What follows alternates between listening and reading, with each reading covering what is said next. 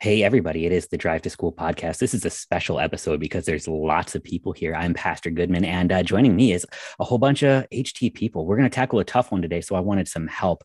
We've got Erica Jacoby, the Executive Director of Higher Things. We have Crysten Sanchez, the Events Executive, and Ronda Palazzari. She is our Communications Executive. But more important than all of that, they're saints in the church. Good morning, everybody. Good morning, Pastor Goodman.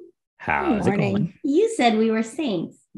You are. This is an important thing. We're doing this thing based on baptism because the thing that we're tackling today is hurt in the church. It's trauma in the church. It's even hurt by the church. And so it's one of those things that despite what everybody sort of wants to believe in the church, defying all reason at large, is that if you pack a whole bunch of sinners into a box, but we put a cross on the top, they're not going to sin against each other and nothing bad can happen.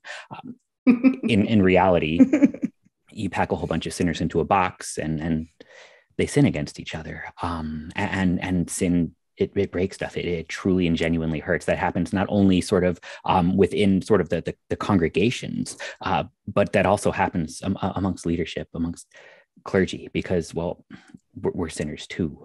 We're desperately in need of mercy too. And the amount of hurt that can be caused when somebody who has a different power dynamic, a greater power dynamic, it increases the hurt by Goodman, as you were talking magnitudes. about that, it occurred to me you could say the exact same thing about families, what you just said. That's absolutely true. Because might be families make up the church too, a lot of times. Yeah. I mean, we call each other brothers and sisters in Christ. And this actually is a thing where, like, we're not Roman Catholics, so we don't call our pastors father, but Paul uses the term. And so it's not a wrong term, but it also starts to show that there's a power dynamic in the church too, so that when the pastor sins, when the father sins, it can hurt. This can be a place where we can tell a little story. This can be a place where we just sort of recognize that all of us have been through some kind of trauma or another, both the things that we have done wrong as sinners and the things that have been wrong to us. So where does this leave you feeling first and foremost? Because it's important to acknowledge this. It's a fearful feeling. All of a sudden, you're in this place that's supposed to be a place of safety. You're in a place that's supposed to be a place of refuge and respite. And all of a sudden, little by little over the course of years, you start to find yourself not feeling safe there and not finding the things that you need to find there. And that can cause a crisis. That can cause a wondering of, where do I go now? What am I supposed to do? This is supposed to be the place where I find my wholeness, and I'm not finding that right now. I think also these situations can occur when there is a crisis of some kind. And your expectation is to be maybe loved and cared for by your church family. And to be honest, when we're in crisis, we're frequently an emotional, psychological, spiritual mess. People don't always know, even pastors, people in your congregation don't always know the best thing to say or the best thing to do. You can feel, the story of the Good Samaritan makes me think of the story of the Good Samaritan. You can feel like the person bleeding in the side of the ditch and people are just passing you by, and you don't understand why. And you probably expect, if you're part of that church family, that wouldn't happen to you. So it can be incredibly painful, particularly going through a crisis. And like Crysten said, sometimes it can be just sort of a lifelong thing that causes the crisis or the crisis of faith. I think either or both can happen to people. I think also, just like with mental health, it's not discussed about all that frequently, that we'd rather not talk about it. It's a thing that's pushed into the corner and we don't want to discuss it because it may be hard to discuss. It may be hard to admit that these things happen in the church, but they do. And just like we are shining a light on mental health, we need to shine a light on these things as well, because there is still grace and still we still have Christ as our leader, and there's healing, but we have to talk about it in order for there to be healing. Right. I think the people who are willing to talk about it the most are the ones who have left the church. And for us, it's an embarrassing thing because we're left sort of trying to gauge people's intentions, because it's really hard to feel like people have the best of intentions when they're passing you by on the side of the road. But even if they do, there's still the hurt that needs to be discussed inside of the church. And when we do this, we want Christ to be our leader and not sinners, because, well, Christ, like we just have to say it, Christ would do a better job of this. We have to be able to say that as pastors, as brothers and sisters in Christ. If Jesus were here, I'm sure he would have done a better job with this. So that the first sort of stance that we need to take inside of this isn't just that there should be a church, but it's we in the church desperately need mercy. I think too that we're all so touchy about it, but let's be quite honest. Because we're sinful beings, we are hypocrites. And nobody likes our hypocrisy being pointed out. And that includes the church, that includes leadership in the church. And I think that's why folks outside the church are, oftentimes so frustrated with talking about it, because I think the response from inside the church at times is one of defense, instead of one of apology and acknowledgement of our own sinful natures and our own shortcomings. And when we do that, we're still pointing to ourselves. We're being hypocrites. We're not pointing to Christ. We're not pointing to the one who forgives all and who died for all of these sins, including our sins of hypocrisy, including those where we've failed one another in the church, where the church has failed others. And Christ died for that church, the whole church. And so that kind of has to be the message. We have to point back to Christ rather than to ourselves and our defensiveness and how we've fallen short. And I really think that message would be so helpful to those that are now outside the church, and kind of going, why? Well, because we live in this culture, whether it's social media or whatever, where it's the facade that we put up. It's the way that we make ourselves look to those around us, as families, as people, all those things. But then as a congregation, as a church, outward facing as well, and in this concept of like outreach or whatever.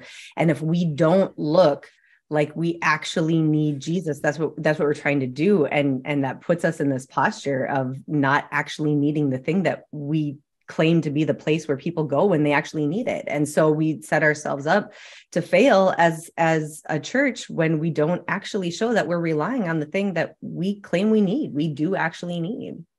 Right. But there's this posture among Christianity where it's okay to need Jesus to be better, but it's not okay to need Jesus because you're bad. You know what I mean? So like the small sins are the ones we talk about in the church, but more than that we talk about a Jesus who helps us improve, not about a Jesus who helps us deal with utter disaster, catastrophe, wounds, abuse, neglect, trauma, and all of the forms that they take. When we start to talk about those things, it gets so dark so quick that it leaves a tone of hopelessness very quickly as the one that starts to rule the day, even while we desperately want to find hope in our Savior. Mm-hmm. There are, I think, a couple of pitfalls when it comes to this, especially with the really, really painful stuff. When it comes to abuse, when it comes to the sexual sins that happen in the church, when it comes to the awfulest of things, the devil takes advantage of this. Like we have to recognize this is where the devil will work very hard to destroy faith, to attack souls.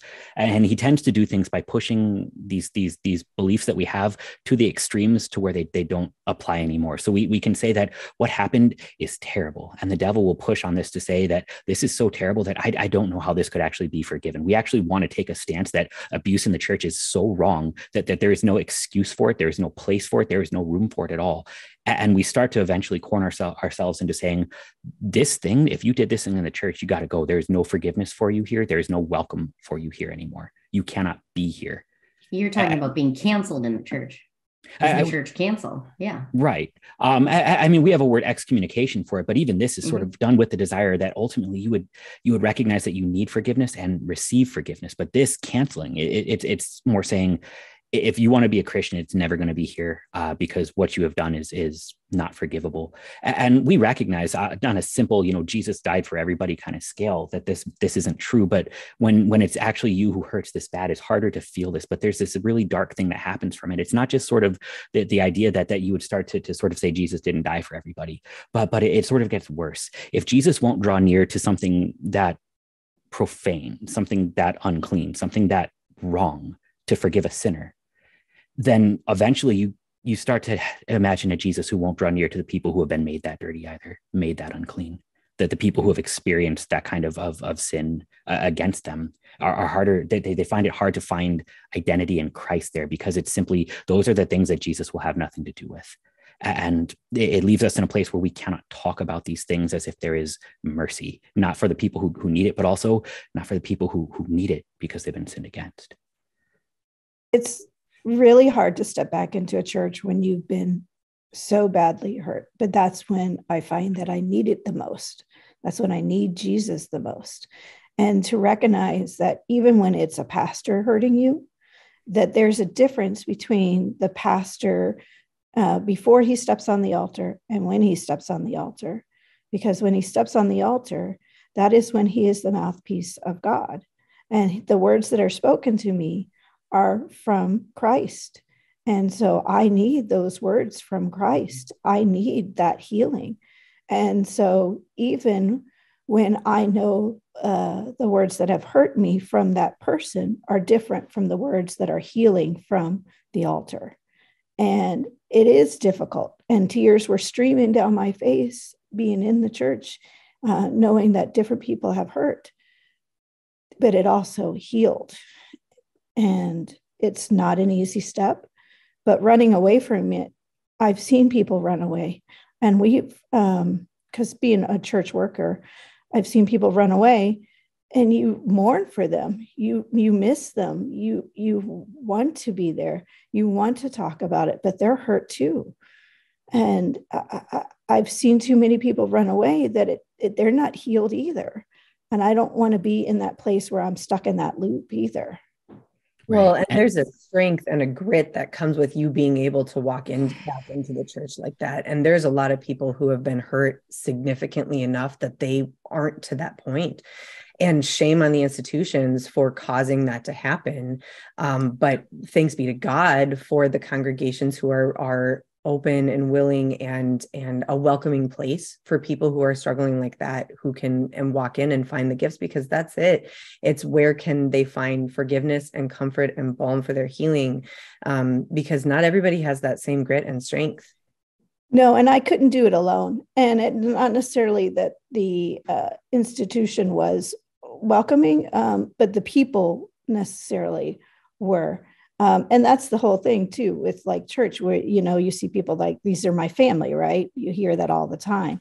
And I think knowing that, and also knowing whose house it is, right? It's not one person, one pastor, one this, it's whose ultimate house it is. And that's what draws me back, because Pastor Goodman, you hit on it before when you said, I just lost my train of thought, but Christ, it being Christ, it's all back to Christ. Right. Pastor Goodman, I'd like to ask you kind of a clarifying question, or make a clarification, because we're all adults here. And so we have a bit more autonomy than perhaps a youth would have. And, we talk to youth. And I am aware, even of my own children and children that I've served, as a youth leader, that perhaps have some of these same issues, maybe with their pastor or with their church. It can potentially be easy for an adult to maybe go to a different church if they're that hurt, or to maybe just not go to church. But if I'm a kid, sometimes I have to go. I don't have the option of going elsewhere, or I don't have the option of not going. What sort of comfort or words can we say to youth in those circumstances? Because they don't have the autonomy at this point. Right. What can they do?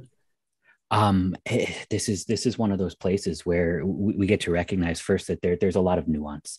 But inside of all of it, though, there's sort of, at least in our churches, there's a liturgy that sort of captures all of it. The first thing that everybody does when we start church is confession and absolution. And we recognize that there's not a single person there who is there because they are good enough. That Luther said that the life of the Christian is one of repentance. And anybody who says that, well, yeah, my life was repentance and now it's better, or it needs to just get better and stop being repentance and just get better, it takes away from forgiveness. There are also those sins that keep happening. And those are the ones that need to be addressed in light of the Christian community, that talk to your parents about what's happening, right, and talk to them in light of, again, you are not less for being sinned against. You are holy, you are worthy of love because you are baptized. And so the thing then that we have is we have sin and we want enemies. And when we go looking for enemies inside of the church, the devil will point at every other sinner there, and sometimes ourselves. And again, we start to wrestle with what was the intention.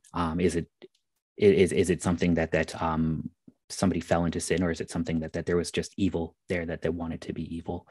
And how we address it, again, it's one of those pitfalls the devil kind of pushes us in. So we recognize that it's wrong to say that there's no forgiveness here, but that there's also the pitfall of sort of recognizing that, we start to say that forgiveness is so important that we take forgiveness to be our justification rather than Jesus. Mm-hmm. And what I mean by that is, in the same way, we can't have faith in our faith. Like, you don't say, well, I know that I'm going to heaven because I believe. You say, I know that I'm going to heaven because Jesus rose from the dead, because that matters on those days where you find it hard to believe. The days where you sort of say, I trust in my forgiveness rather than I trust in my Savior who forgives, are the days where you start to say, well, as long as there's forgiveness, why should there still be hurt? If there really is forgiveness, you shouldn't be bothered by this. If there really is forgiveness, then nobody's allowed to sort of talk about it as if it actually needs to be addressed. And the reality is sin breaks stuff, and some things this side of glory, they break to the point where they can't be fixed. In the resurrection there will be, but just to clarify again, I think what you're saying is, we have the 10 commandments, and we're not saying that sin in the church is excused because we're sinners. No. If you are being sinned against, and like I said, we have the 10 commandments. You can tell pretty easily from those when you're sinned against by another person. You have your parents, or potentially you have your pastor to talk to, and you can and should do that. It is not okay for anyone in the church to be sinning against you. I just wanted to restate that again, that we are not saying here, we are acknowledging there is sin in the church, and that leadership in the church can be less than perfect at times, but we are not saying that is okay. Leadership in the church can be sinner, and it's not okay. It's not okay for your pastor to sin against you. It's not okay for your elders, for your youth group, for the other people in your church to sin against you. It's not okay. It is something that Jesus died for. And what that looks like going forward, then, it's what shapes the church, because we desperately want just a nice bow to put on something that looks this messy, and we can say, well, everybody found a way to make up and now there's no more hurt, or everybody sort of dealt with their well, we heard the forgiveness, so why are you still hurt by it? Or well, let's just find a different church where there's not sinners in here, and then now that we have the autonomy to leave and go somewhere else, things will just be better and nothing bad can happen again. And in all of it, the church this side of glory is filled with sinners that do disgusting, awful things. But the church has the gifts, and we need the gifts. Church is where you gather around the things that are going to fix that. Exactly right. It gives us, that's what we need, that hope. Yeah, we need that. Not just the hope, but the things that the hope that the hope can be found in. I need a baptism. I need a Lord's Supper. Right. I need a Jesus that is preached to me, even if it happens to be done by a sinner. The reason that any of us still go to church at all is not because we have found a place where we all just get along, but it's because there is actually the cure to the thing that is killing us in this place that doesn't feel safe. I think sort of the imagery that our Lord would use for the church is helpful for here, because we paint pictures of churches as if they are just sort of bright communities, if brothers and sisters in Christ, in sort of this nice Midwestern way where everybody gets along, or at least doesn't fight in public. But Jesus talks about the church as being built up against the gates of hell. What does this mean? When the psalmist, the 23rd Psalm, that's a church psalm. He says there's a table surrounded by my enemies, and on it there's a chalice that runneth over. He's talking about your altar with communion on it. And where is it put? It's surrounded by enemies in the valley of the shadow of death. This is where God builds his churches, and this is who God builds his churches for. It's for the people who need it.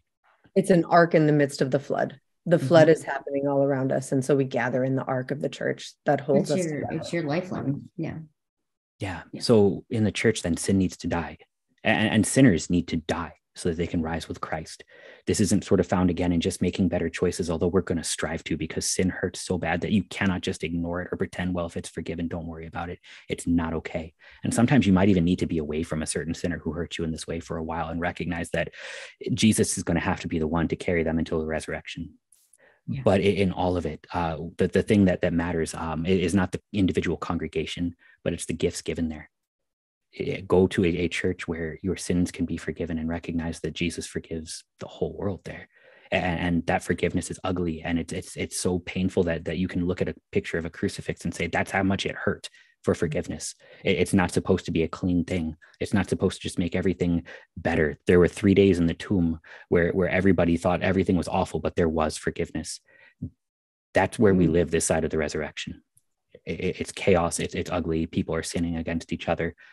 So did Christ rise, and will we? This ultimately is the thing that sustains the church. And that makes a different kind of hope, that's not sort of rooted in building a perfect community, but in Christ dealing with the people who are set against each other in mercy, in forgiveness, so that eventually we can all look at ourselves as the ones that have been forgiven by Christ and strive then to love the ones that have been put in front of us as if they're worth that love too. Thanks be to God.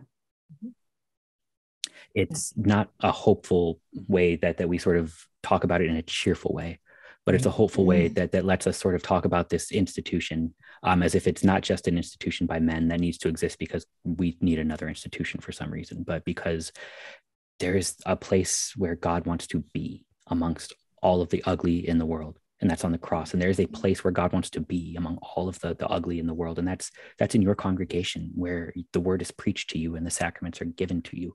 The reason we have a church is because it looks this way. And quite frankly, not having a church, you still have all the same kind of sinners. It's just you're trying to hide from them as opposed to actually have Jesus confront them in forgiveness and mercy that we can, again, strive to be more. Any kind of closing thoughts here, or what do you think? No, I think you covered it there, Pastor. I have nothing to add to that.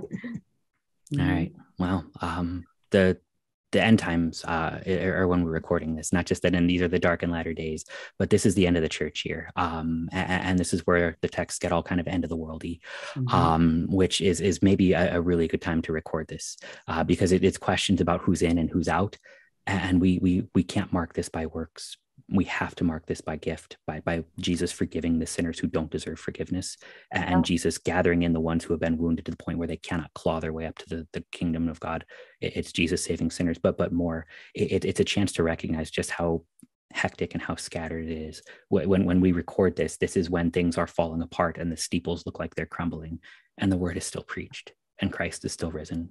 And until he returns in the last great day, we get to join with the church of old and just say, come, Lord Jesus, because I want more than just another institution. I want the resurrection. Amen. Amen.